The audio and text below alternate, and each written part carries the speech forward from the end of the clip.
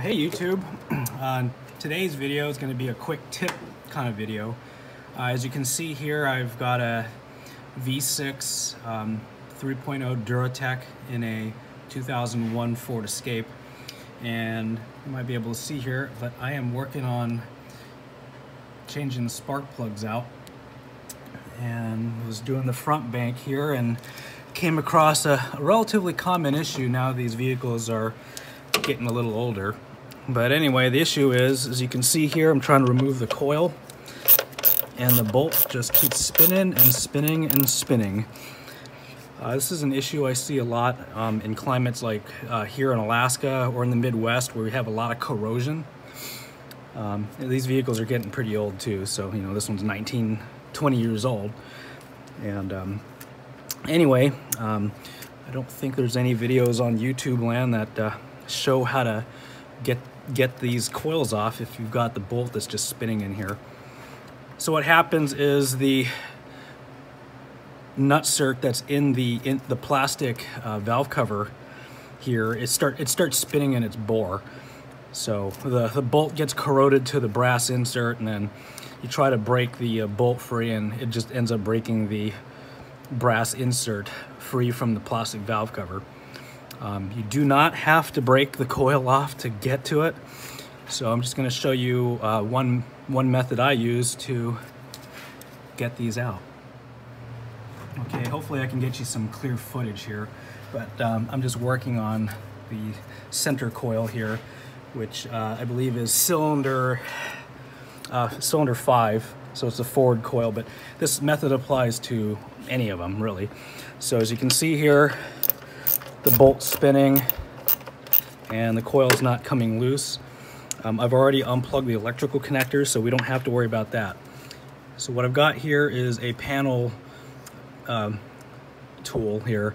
It's a cat claw or similar, but you use this to pry the push fasteners out of the door or whatever. You know, these come in very handy working on more modern vehicles. So what I'm going to do is I'm going to take this tool here and just put it right underneath the coil right here. You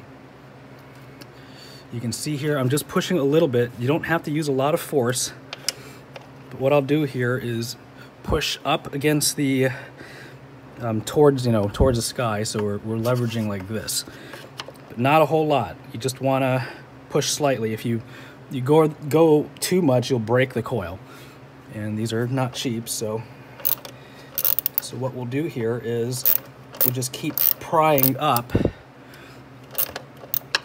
and as we pry up, you can see here something's releasing. Sometimes the bolt releases, sometimes it's the insert.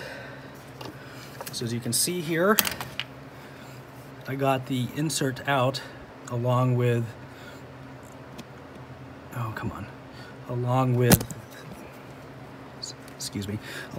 the rest of the coil. So this is the piece in question right here. It's a brass insert. It tends to seize to the steel bolt. Probably a case of dissimilar metal corrosion. So if we want to free the insert from the bolt here, just use a pair of pliers and just grab onto it like so. And usually it doesn't take much torque to break it free from the insert, so we'll just do this on camera here. There you go. So now the bolt is coming free. They're rather long bolts, and as you can see, the insert is not damaged from doing this. From here, what I'll normally do is like spray brake clean or something in the hole here to get it clean. You might want to blow some compressed air in it, and we'll apply some glue of sorts to the outside of this nutsert basically, and we'll just jam it back in the hole and let it cure, and proceed with just replacing the spark plugs. All right, well, since we're here and I got one more to do, what I'll do is I'll just repeat the procedure here. and just show you that this can be done without breaking anything. Might have to switch hands around here so that I'm not in your view, but here you go. So you see I repositioned it. And eventually it comes free. So now that coil's out. We didn't break it. Again, we'll use the pliers. These Knipex pliers are handy for this kind of work. They grip really well. Good high quality pliers. So we'll shrink you down here. And just there we go. The bolt's free.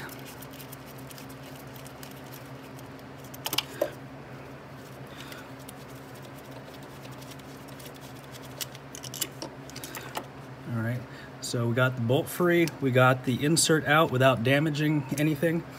So I'm just gonna go ahead and clean that hole as well, and I'll get back to you once I get a proper type of adhesive here. All right, so what I'm gonna use today is just a 2-part epoxy. This is just what I had lying around the shop.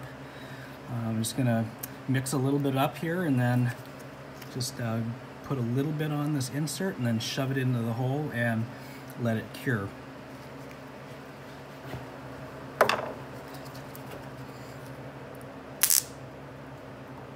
It's not gonna take a whole lot, so it's probably more than enough.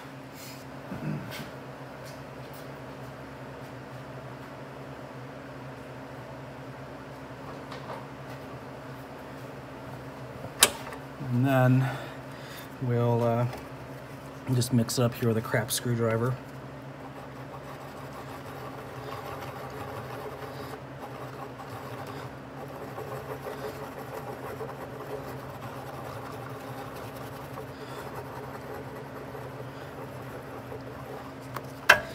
Until we feel it's sufficiently mixed. I can feel it starting to set up. This is pretty quick cure stuff. This is, I think, 5-minute or something like that. So I'm just going to work quickly here. What I'll do is I'll thread one of the coil bolts on here just to give me something to hold on to.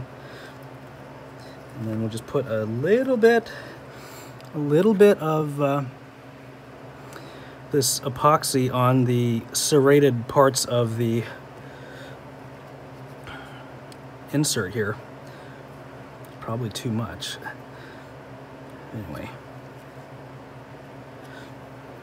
just try to do that. Then from here, I'll stick it in to the opening in the valve cover, which hopefully you can see here on frame.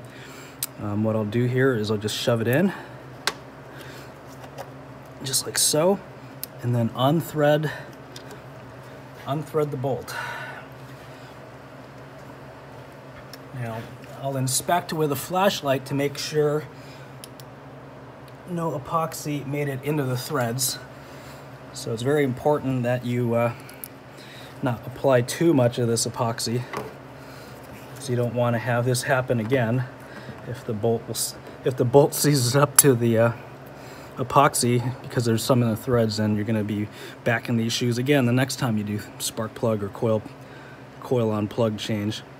So just put some here. Hopefully we're in frame.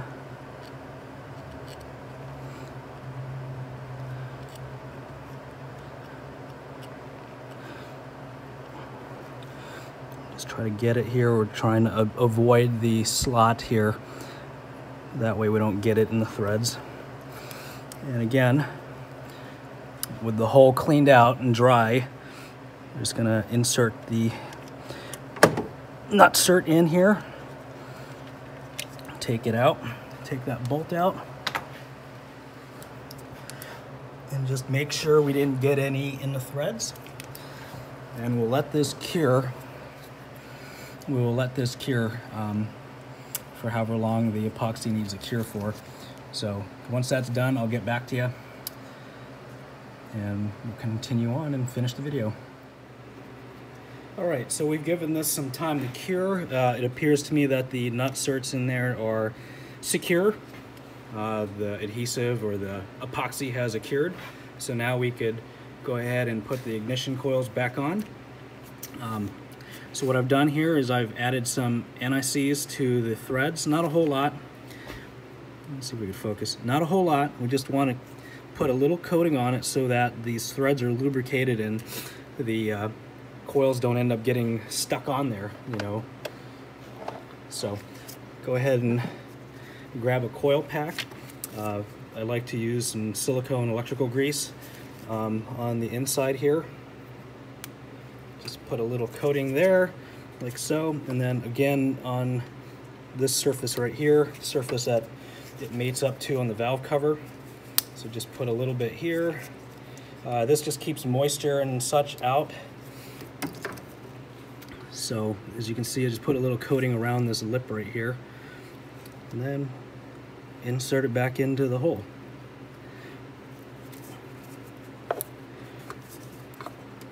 All right, so once there, you can put the bolt on for the coil on plug.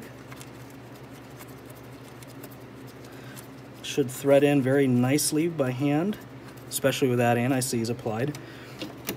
And then we'll just use a very small 1/4-inch drive ratchet, this 8mm socket head here, and we'll just get it in here. These bolts do not need to be in here very tight. All they do is just keep the coil from moving around and popping off. So about that much is all you need. So as you can see, it did not take much torque at all to tighten that bolt. You just want to get it just barely snug. If you have a nut driver, just a turn of a wrist is all you need. I'm going to continue on with these remaining 2 spark plugs and coils, and that's it. Hopefully this quick tip helps. If you liked the video, click on the like button. If you have any comments, questions, or concerns, go ahead and leave a comment in the comment section. And if you haven't already, subscribe to my channel so you can see more content like this. So anyway, until next time, have a great day, and we'll see you later.